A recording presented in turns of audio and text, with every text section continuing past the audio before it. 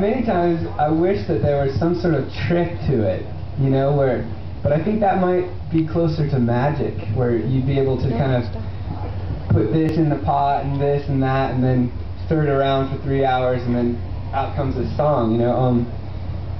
I know that pain is a very fertile field, but I don't think pain is really something that people like to listen to.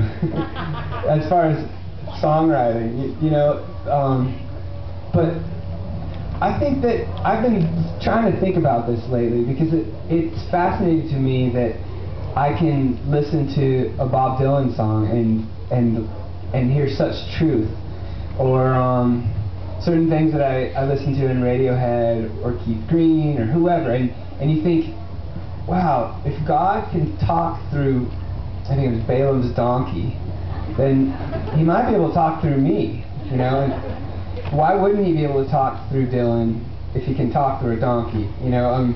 And so the idea that I look back to the Old Testament and prophets, and I don't think that it's the exact same thing, but I think that God can use art as a medium for his truth to come through, you know, and to challenge that current society. And I hope that I could be a voice like that, you know, of more than just my own personal problems and the way I see the world, but to be,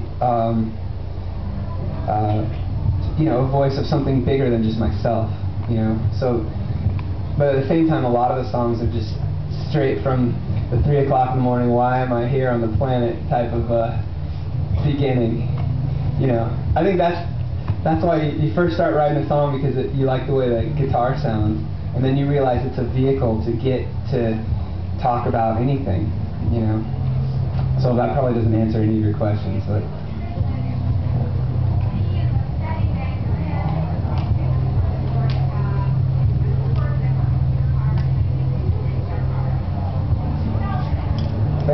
Thank you very much. Yeah.